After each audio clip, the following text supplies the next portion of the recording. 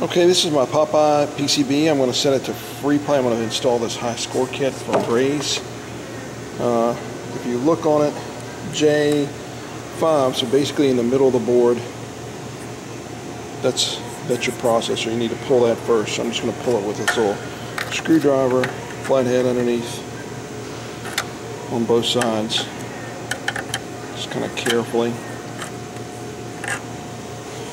pull that thing up. And these are, I really been wanting to put this kit on here for a while. Alright. I'm going to put the camera down and get that off. It's done. All you just have to be careful to get the pins lined up. You know what I mean? Just really careful. On this one they were bent a little bit out, so I just had to push them in with my fingers and get it on there. And then you go back to the Z80, which is right here, the same spot where it was. It was just like this, pointing that direction.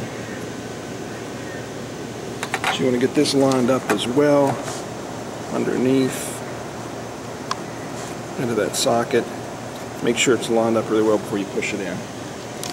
Okay, now it's, I just put the Popeye was set to free play earlier on the dip switch settings, but I just put the BRAZE High Core Save kit in. And the whole point behind that is, when you're in free play on this Popeye normally, you won't have an attract screen, so you can get a lot of burn in on your monitor. And this is an original Sanyo, whatever, EZ, and I don't want to have that burn in.